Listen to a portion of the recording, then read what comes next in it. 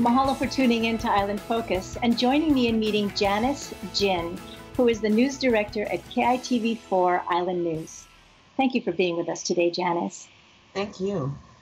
You know, your role as news director, particularly at this time in America's history, is really important when we're talking about free speech.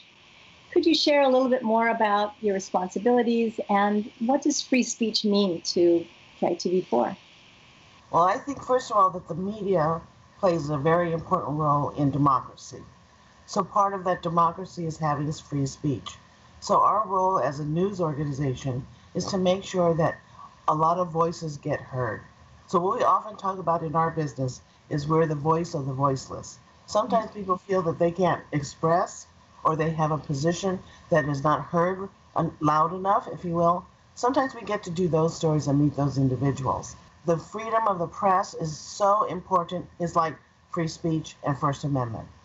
I am part of Radio Television News Directors Association, which is RTDNA, a national organization that fights for the rights of broadcast journalists.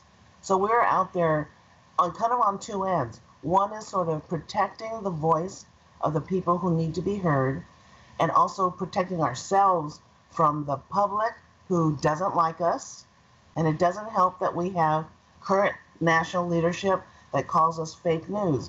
We are not fake news. We're telling you what's going on. So I believe so that people, our population, our citizens, can make decisions about their lives, who to vote for, what to buy, who they should support. Sometimes it's just, if we do a story about science, it's stuff telling you something you just didn't know.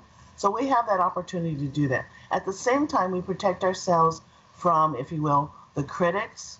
So we have the critics on the politician side. We have the critics on the public side sometimes.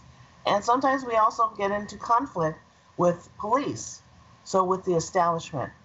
The news organization, every journalist should be working as an independent voice to bring home to the people a view of what's going around them.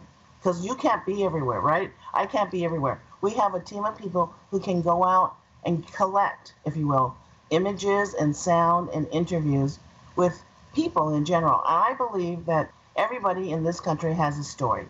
Everybody in this country has a voice. We have to find them and give them time to express it. What I recognize is sometimes those voices, not everybody agrees with.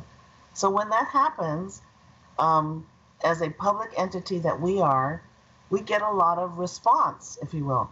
And it's those people who don't like what we just put on, whether that's the president or the mayor or, could be the school principal. They will call in a flash, they will write an email and say, take that person off the air. We don't like that interview. And I think in some ways, I appreciate the fact that people are watching. I appreciate the fact that people are understanding they can have a position. But sometimes they're kind of overly critical. And I think that I want them to be kind of, if you will, more open to understanding the democracy in which we live. It's so important to us that we have a choice and that we're that voice. What would you suggest in terms of allaying the fears when people get upset, with you, because they get upset probably with their neighbor as well? Yeah, I don't know that I have a personal position that I could advise, other than to say that I hope is that people understand that the divergence of voices makes all of our voices actually better. Mm-hmm. And that opinions, I learned from you. If you and I don't agree, I learned from you. Why don't you agree? And it might cause me to think, maybe I shouldn't think that way anymore. So that's the value of getting that information out that people can judge. It is the same thing that we're talking about. Presidential debates are coming. I think a lot of people are really looking forward to it. They want to hear what's being said so they can make a decision. So I think that if we listen to each other, we learn to listen in this breath of freedom of speech and First Amendment rights. If we listen to each other, we become a better, knowledgeable society. And First Amendment rights apply to everybody. Yes. I think one of the things that we perhaps can help the audience understand is when we have a visceral reaction or an emotional reaction, maybe just to take a deep breath and to listen a little more clearly, because everybody has a right to the freedom of what they think. That's what this is about, right? It makes us better. It just makes us better. These freedoms that we have makes our society, makes our individuals a better person, a better country, I hope. Well, thank you so much for the work that you do at KITV, as well as in your professional organization, and for sharing your personal thoughts with us today. Thank you. Thank you. Mahalo.